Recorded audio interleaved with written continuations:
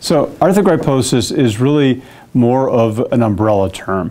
And my favorite way to explain that is very much if you say you have a cold, then I know that you probably have a running nose and you're coughing and you might have a fever, but I don't know if it's a virus you have or a bacteria or you've got allergies or something along those lines. It's the same with arthrogryposis. It is a descriptive term that explains that a child has been born with multiple contractures of their joints, but it doesn't tell us what the underlying cause is. And there can be a whole bunch of different causes. There can be genetic abnormalities, things that are going on with the chromosomes. There can be things that affect muscles primarily, affect nerves primarily, affect the spinal cord. And a lot of those issues can be very difficult to figure out. So you have a lot of people in genetics who are looking into those things. We kind of divide, or at least I divide arthrogryposis into kind of three big categories. So the single biggest category is the kids with amyoplasia. And these are kind of what our typical idea of a child with arthrogryposis is. The arms and the legs are usually affected, although sometimes the legs are more affected than the arms or vice versa. And they tend to be the kids with the worst contractures to a certain degree. And the thinking now is that it's caused by something that affects the spinal cord very early on in pregnancy, someplace between the 8th and the 11th week. Maybe there's been a temporary interruption to the blood supply coming to the baby, so the baby's not getting as much blood from the mom as it needs, not enough oxygen, and the little cells are forming within the spinal cord are injured. And these particular cells are called the anterior horn cells, and they are the connection between the spinal cord and the nerve going off to the muscle. So the connection between the spinal cord and the nerve going off to your skin so you can feel things, those aren't affected. And babies with arthrogryposis, children with arthrogryposis can feel very well. But what happens is that the muscles aren't working very well. The second category is something called distal arthrogryposis. And this is also, started off looking like it was one condition, and now I think Dr. Judy Hall in Vancouver has gotten it out to some 20 or so conditions. And they all have a specific genetic underpinning. Something went wrong in genetics itself. And for that reason, the muscles developing very early on in the baby don't completely develop. And these are the muscles we call the fast twitch muscles. So when you use your fingers, these are very fast twitch muscles versus when you're using your elbow, these are slower twitch. Don't have to work as fast, but they tend to be bigger muscles. So you have fast twitch muscles in your hands and in your feet, and those don't seem to work appropriately in the fetus, in the developing baby. And since they're not moving, then the joints don't develop correctly. And we'll get to that in a little bit more. The third big category is everything else. So in that, you've got kids who were primarily born with a brain problem, and so the brain wasn't talking to the muscles and they weren't moving. Kids born with problems where the nerve doesn't talk to the muscle correctly, something called Escobar syndrome, where there's the neurotransmitter, the chemical that the nerve needs to release to get a muscle to jump, that's not working, so that connection is lost. But there are some 250 different diagnoses in this third category. And that's where it can be very difficult to figure out, does somebody have amyoplasia, or are they in the third category? If the third category, what do they have? And it can sometimes take many, many years for a geneticist to really figure out what the problem is, if they ever figure it out at all. But we think that the underlying problem to all these kids born with contractures is that the muscles weren't working when they were getting put together.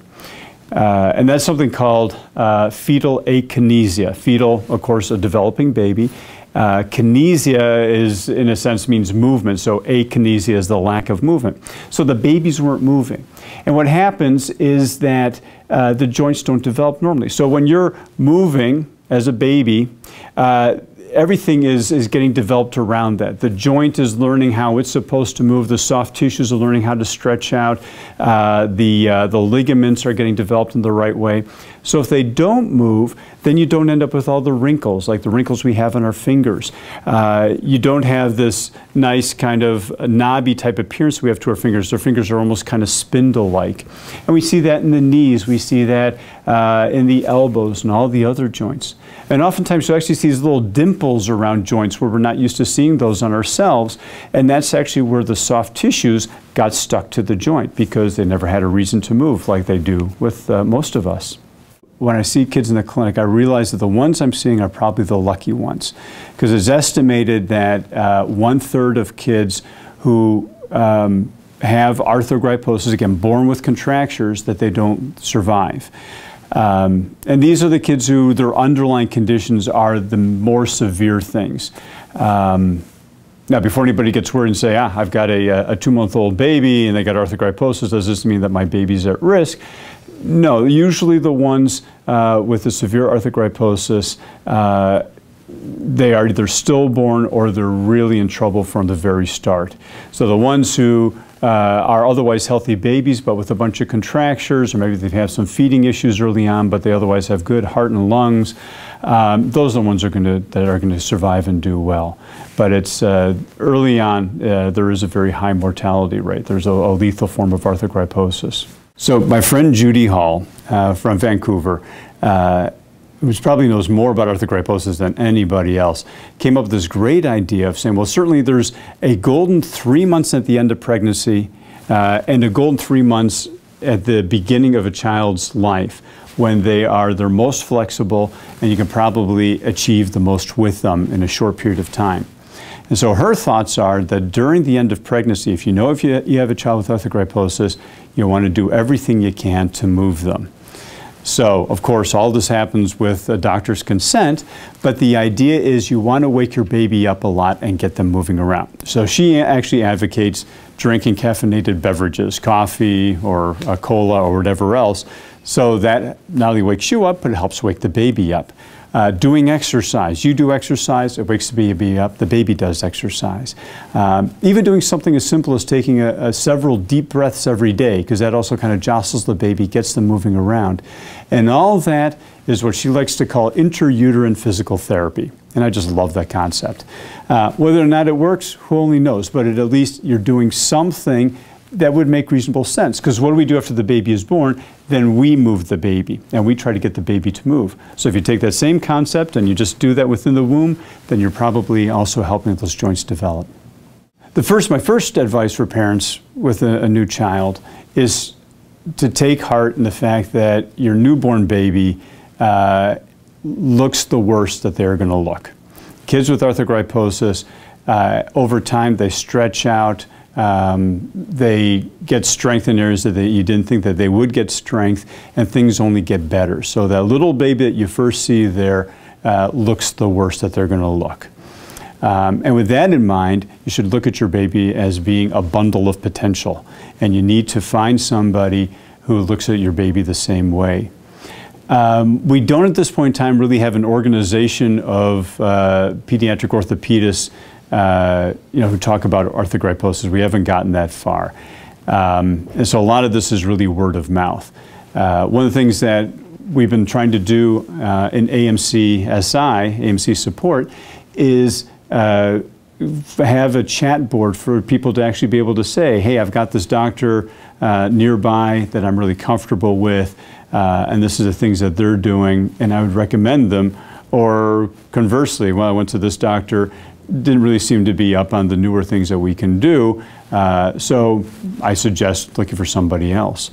And that's probably the best way of doing it. Even for my own colleagues, outside of Philadelphia, I'm not really sure necessarily who I can recommend and who I can't, because I haven't talked to that many people about, what's your philosophy on treating children with arthrogryposis.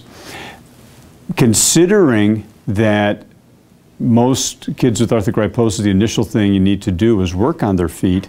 What I would suggest is going to the Ponseti websites and looking for someone in your area that treats children with the pound, or treats club feet with the pound steady method, because they would probably be fairly comfortable, even if they don't see a lot of kids with arthrogryposis, they'd be fairly comfortable making that broadening out to treating the child with arthrogryposis and club feet. And then once you got that taken care of, then you can think of, okay, now is this the right person who I want to talk to about the hips, or do I want to look further around to see if there's anybody else who does that? The broader thing, I think, are being in a community of other parents with kids with arthrogryposis, or for the kids to be among all these other kids with arthrogryposis. I still remember, again, that first convention I went to, walking to the hotel lobby and seeing all these kids all over the place, running around the pool, kids in wheelchairs, next to kids who are walking, and everybody was getting along so great. And you stop for a second, you realize this is the first time that they've been able to play with somebody who hasn't been going, hey, what's going on with you? How come you're different? And they're truly having a blast. And I think that allows everybody to kind of relax. My kids are having fun, and I can find out from somebody else what to do. There's a lot of support that goes on, not only the structured things that happen in the conference, the moments when people can get up there and talk about the successes they've had or the barriers they faced, but also just those little groups of parents getting together and talking about what their kids have been up to. And I think that's also when the best sharing happens in terms of things like, how do you help your child get dressed? How do you deal with the school issues? All those things are wonderful. We're also gradually getting more and more adult members into AMC support. Our president, who's been with the group forever, she's got arthrogryposis. We've got a number of board members who have arthrogryposis, and they bring something that is so unique. I need to learn from them what are the goals for adults. I've got my goals for these kids, but my goals might be different than somebody who's an adult with arthrogryposis, what they think their goals should be. And that's why we keep on learning from each other. So I think I have plenty of families who say, well, I'm a member of the support group. I go on the chat lines, or I go to the website. So I think I know what's going on, and I keep on trying to get them to go to a conference, because I've not met anybody who's gone to a conference and goes, yeah, that was neat, but I could have done without it. Everybody really, I think it's expanded their universe significantly. We want people to be hungry for knowledge. We want people to reach out. And thank God for the internet. That's all I can say. We are so lucky that we are here at this time when there's so much information that people can get relatively easily. Now, unfortunately, it's not available to everybody, so not everybody gets that information in time. But not be comfortable with the first opinion that you get, the first ideas that you get about your child, and keep looking out there for what else can be done.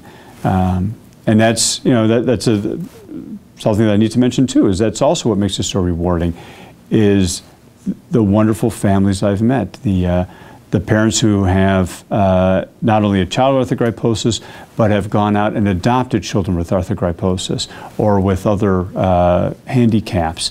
That is just so wonderful that you got people that have that big hearts to go out and do that. And they are partners. There's a lot of people who are worried about getting to pediatric orthopedics because, well, I have to deal with the parents. And I think most of us who are actually in the field see parents as partners or people to work along with and to enjoy the successes of what their kids are able to do.